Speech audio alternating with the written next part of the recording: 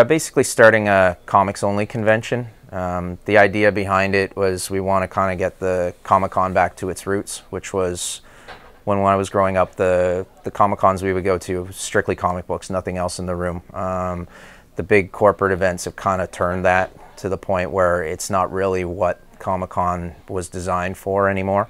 I've had complaints from the fans and from other vendors that the prices are too high or the vendors have been pushed out of the show.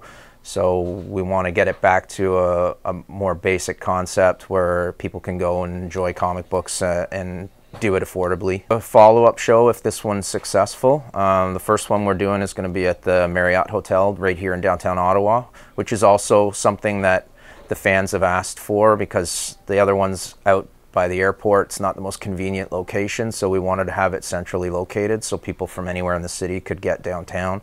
It's an escape for a lot of people.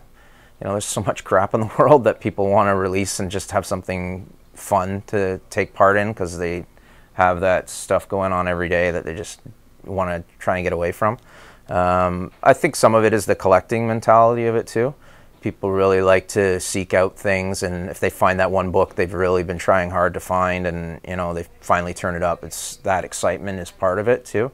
So there's definitely a lot of collectors that you know want to go to these shows to find what they're looking for and have a place where they can interact with other people that enjoy the hobby as well. So it's the camaraderie that kind of comes with it too. So guys that will buy from me that are buying books they bought when they were kids and they just have that fond memory of it and want to get those things back just to have it and say, I have the book I had when I was a kid. Most people, if you're a comic reader, you're a comic reader for life.